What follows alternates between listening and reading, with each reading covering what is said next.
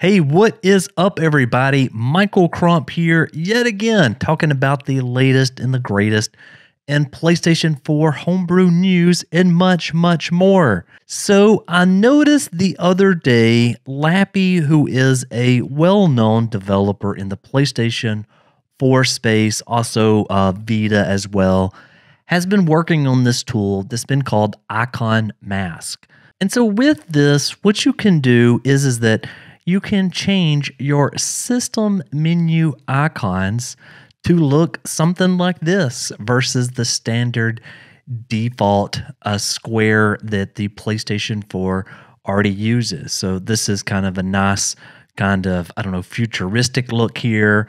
You've got your classic PS Vita cartridge here, and then obviously old school PlayStation 1.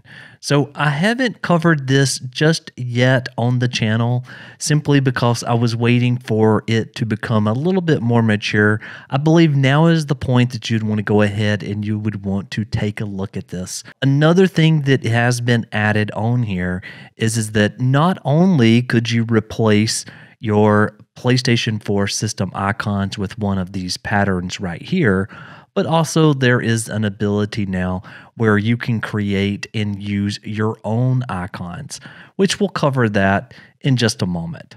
So as always, I'll link to this tweet as well as the download file. I've went ahead and downloaded this, and I have put it on my USB stick, and it is over on my PlayStation 4. So let's go check it out.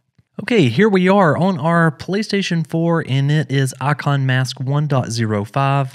Let's go ahead and hit X here, and let's get this thing installed. Let's go ahead and open this up. So basically, you're going to use L1 or R1 to change the mask.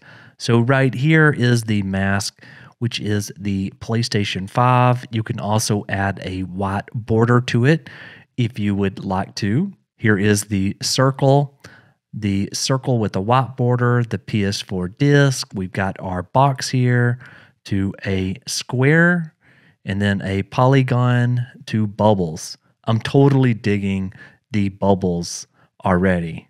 So there's also a glass box. There is the mechanic, and there is a nano ring, an old movie, as well as PS Vita, which I absolutely love this one. I can't wait to check this out. And there is your old school PS1 box art. And there is just the boring default, which was PS4.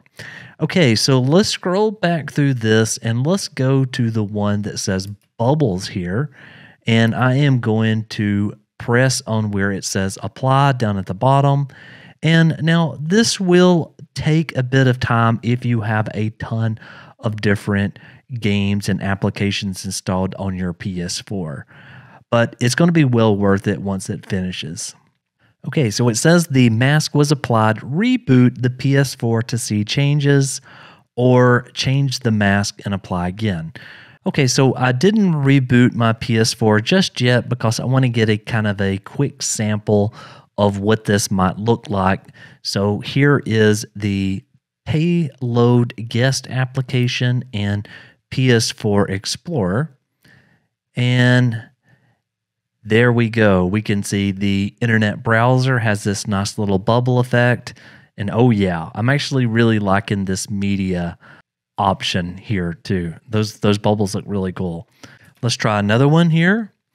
So this time I'm going to scroll through, and this time we are going to pick the mechanic. I believe this is also one that's fairly new. So we're going to pick the mechanic, and then again, we will just suspend the application and see kind of what this looks like before doing a full reboot. And okay, so that is what the mechanic looks like. Again, for the media section, this is really, really awesome. Okay, so looking pretty good here. There we go. We're going to apply this one. And I am going to turn on the transparent folder icon for this. So I put a check mark on that, and now I'm going to go to apply. Okay, and this is what the PS Vita one looks like. And here is our media apps, and that looks very good in my opinion. I'm really digging this one a ton. So in order for us to get the full effect, I think we'll go ahead and we will reboot the system here and then take a quick peek at the PS Vita being applied throughout the system. Okay, so a reboot has been applied and this is what the system looks like now. So in my opinion, this is probably where I'm going to keep it. This is very awesome. I love these logos. I love the PS Vita kind of background of the cartridge on each and every one of these. It just looks great across the board, in my opinion.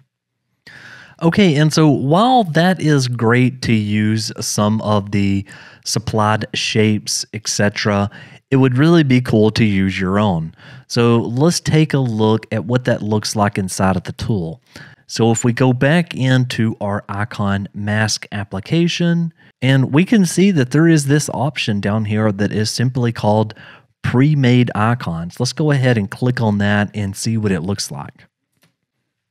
Okay, so basically the way that this works is that you select an icon that's already on your PlayStation 4 by using the L1 and the R1 buttons. And then on your USB stick, you can create a folder called icons. This folder also works if you create it in your /data folder /icons. And so once you have the icon of the PS4 logo selected that you would like to change, and then you can replace it with your own custom icon. But where would you go to get custom icons that the community has already built? Well, the community has you covered there. So this site right here, which I have talked about before, has a variety of different icons, but for the most part, they're going to be circular. So let's go up and you can see there is some PS5 logos. There is also just covers. So this looks really nice. There is a bunch of PS4 there. There is some homebrew icons, which I'm already kind of like loving this. While we're in here, we might as well grab a few of these to go and experiment with in just a moment. So we've got the Homebrew Store, we've got Orbis, we've got Easy Package Extractor, and then a couple of more. So let's go ahead and let's pick this new icon for the Icon Mask application. And let's go ahead and grab this new Homebrew Store icon. Both of those look really cool. Let's go up to, there's also System here. So System has a variety of like the browser that's baked in and a few more. Don't really like any of those. So let's go back to 3D Circular and let's see what all they have. So Battlefield, depending on what type of games you like to play. Call of Duty obviously is in here.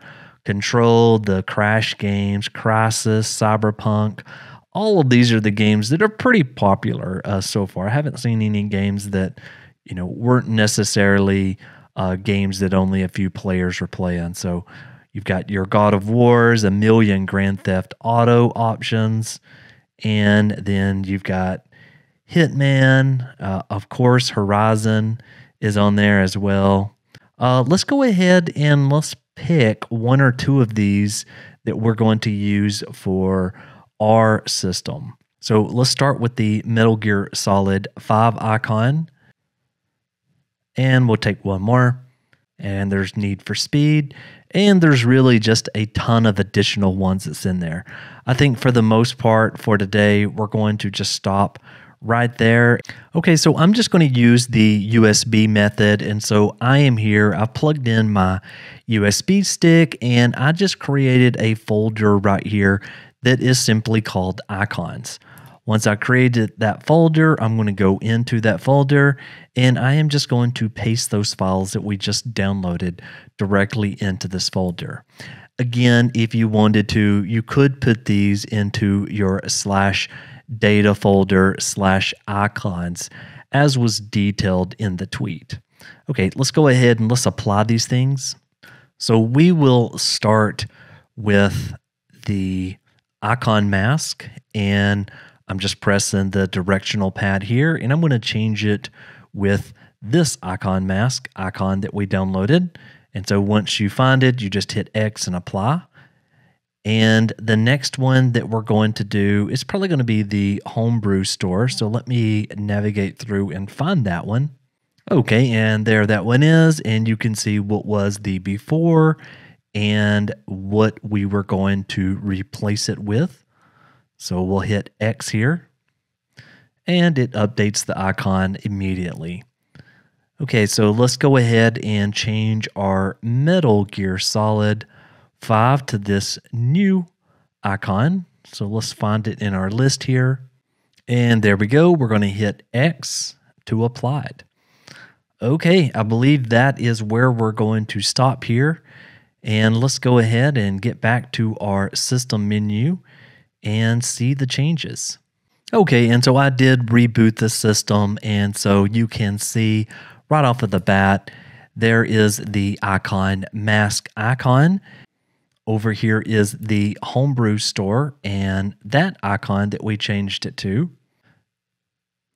And then finally, our new and updated Metal Gear Solid 5 icon, which I love compared to the icon that was shipped with the game.